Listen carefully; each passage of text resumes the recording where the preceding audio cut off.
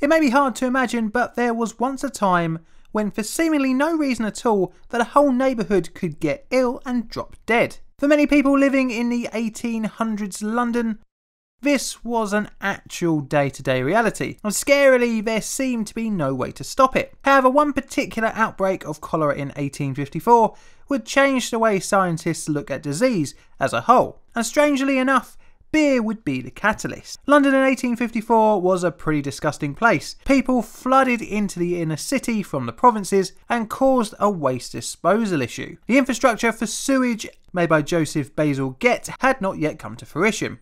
Due to no proper alternative for disposal, human and animal waste was either dumped into the Thames, into homemade cesspits, or out onto the street. Areas like Soho suffered from overcrowding, and the primitive sewer system struggled, meaning that the area was a breeding ground of disease and infection. To add salt into the wound, science hadn't quite cracked the way to prevent cholera, mainly due to the leading theory of the disease. And whilst we're on the subject, let's talk about that particular popular theory. The theory of bad air causing disease harks its history all the way back to ancient China. The miasma theory posed that rotting organic matter created poisonous vapours that would infect any victim that came into contact with it. The theory was used to explain the Black Death. The presence of miasma was thought to be identifiable by a foul smell. Interestingly, pollution and poisonous air is actually dangerous, especially in built-up urbanised areas. I mean, just look at this dust mask that I wore on my commute every day for a month. Rotten organic matter and bad smells can be indicators of things you shouldn't be around if you value your health. So the theory does have one lightly placed foot in reality. However, the miasma theory was attached to seemingly unlinked diseases, like in our case cholera, but also plague and even chlamydia. Even obesity was linked to the theory by inhaling the fumes off of food. Pretty much miasma was used to explain a lot of the unknown when it came to health conditions. Conversely, the efforts to reduce miasma did actually lead to a healthier environment indirectly, as local governments' attempts to fight the vicious air actually involved improving sanitary conditions as well as just general cleanliness. Roll on 165 years ago today, or at least the date I'm recording this script, the 31st of August 1854, and a major outbreak of cholera in Soho after several years of outbreaks in other parts of London. Within 3 days, at least 127 residents of Broad Street lay dead from the outbreak, and by the 10th of September, the victim count rose to 500.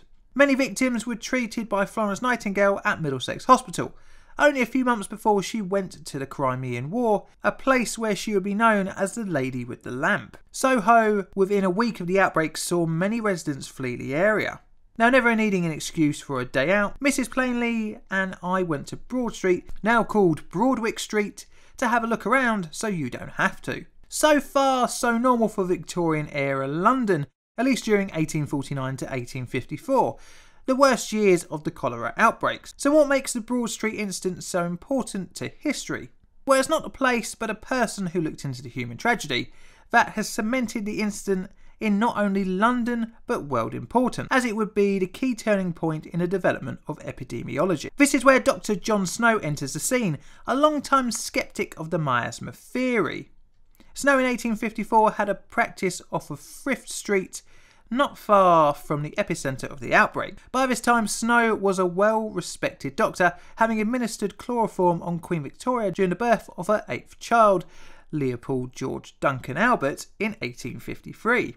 Born in 1813 in York, Snow from an early age showed an interest in science and mathematics, starting a medical apprenticeship in 1827 at the young age of just 14. In 1832, he would encounter cholera for the first time, treating many victims of the disease, and in doing so, learning up close its effects and possible causes. In 1837, he began work in Westminster Hospital, London, becoming a member of the Royal College of Surgeons and the Royal College of Physicians in 1844 and 1850 respectively. From his previous experiences with the disease, Snow was pretty sceptical of the miasma theory and had begun to suspect the source of the outbreak was somehow linked to polluted water due to contact with a pump on Broad Street. As soon as the Broad Street incident started to become a full-scale outbreak, Snow set about to investigate the cause in an effort to prove or disprove his theory. Taken to the street with the help of Reverend Henry Whitehead, Snow interviewed local residents both at home and at hospital, asking them where they got their water from. Most people replied the pump on Broad Street. Several people who lived closer to other pumps had also transmitted the disease, but after interviewing friends and relatives of the victims, it was discovered that many preferred the water from the Broad Street pump. One bizarre case of a victim of the cholera outbreak was a widow in Hampstead, miles away from Soho. It was found that from an interview with the widow's son by Snow, who informed him that his mother had lived in Soho many years before and had liked the water from the pump. It was found out that she sent a servant down to Soho every few days to collect the water. Last time which such a journey was made was on the 31st of August. On the 7th of September, Snow went to the authorities of the St James's parish to tell them to remove the handle from the pump as an emergency prevention of further outbreak. The parish obliged, as they would try anything to slow the rising death toll, but didn't exactly believe Snow's water transmitted theory, due to the whole miasma thing being prevalent. The epidemic started to subside, however it is not known whether the outbreak had already started to slow down before the handle was removed. Even though Snow had pinpointed the epicentre, he still didn't have enough proof to convince the local authorities what the cause of the outbreak was. This is where Snow's methodical way of working really shined. Over the summer of 1854, Snow revisited his study of the outbreak to try and prove his theory to his contemporaries. By comparing water companies' water in different areas of London, Snow saw an alarming coincidence. Many of the areas in London that were hit the hardest during the cholera epidemic were served by companies that pumped their water from the polluted Thames. The Southwark and Vauxhall Waterworks Company had served the Soho area, and they had been pumping pretty much directly from the disgusting Thames, which was also the place that most cesspits were emptied into.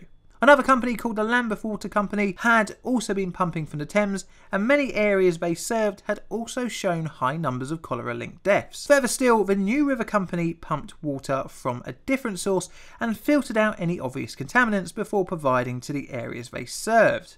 And unsurprisingly, their areas of operation had very few cholera-linked deaths. By the end of September, around 616 victims were claimed by the outbreak on Broad Street. Snow used dot maps to plot the area of the outbreak. No points for guessing where the epicentre was by looking at this map. The map showed that the closer to the Broad Street pump you were, the more likely you would have been to be infected. Snow's theory was starting to look, excuse the pun, watertight.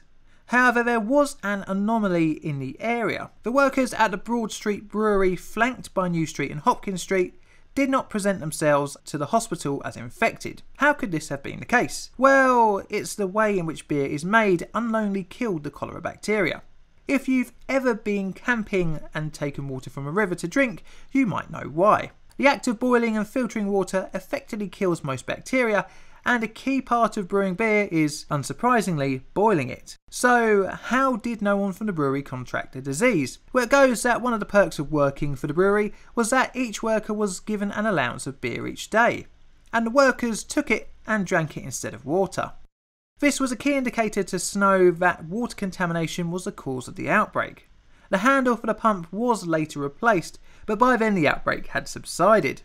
The local authorities then lost interest in Snow's theory, instead blaming the whole episode as a bout of bad air. Snow took his theory to the Board of Health, who unsurprisingly rejected his new radical theory. It wouldn't be until 1866 that Snow's results would gain some traction, with William Farr's, who was once an opponent to Snow's thinking's, research into an outbreak in Bromley by Bow. Unfortunately, Snow didn't get the chance to enjoy the recognition for his theory, as he passed away in 1858 from a stroke. However, the research he did would help to change the opinion of the propagation of the disease, as Snow's theories would be generally accepted after the development of germ theory in 1883 under the German Robert Koch. Later it would be found out that the Broad Street pump's well had been dug 900 centimetres from an old cesspit, and wastewater from used nappies had leaked into the pit. The nappies were from a baby that had contracted cholera from another source, and the cesspit had leaked into the well, hence causing the outbreak. Snow's legacy isn't hard to find, especially in Soho, with a fake pump in the place of the deadly original, right outside the aptly named John Snow pub.